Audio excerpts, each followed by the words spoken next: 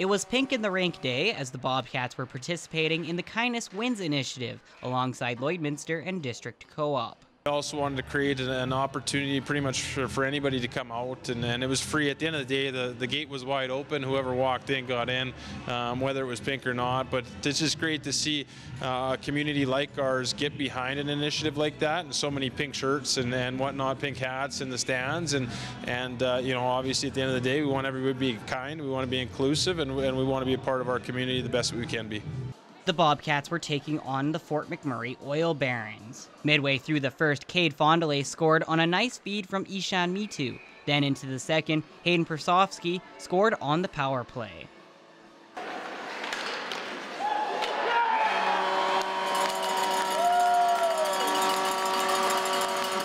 The Oil Barons were able to get on the board in the second, making it 2-1. Their momentum was hit hard by a shorthanded goal by Connor Burke 30 seconds into the third period.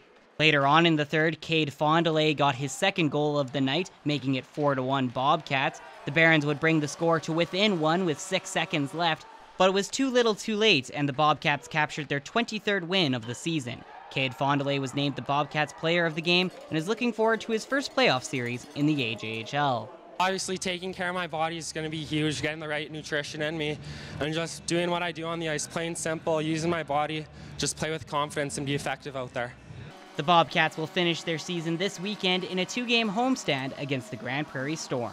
Thomas Wildman, Primetime, Local News.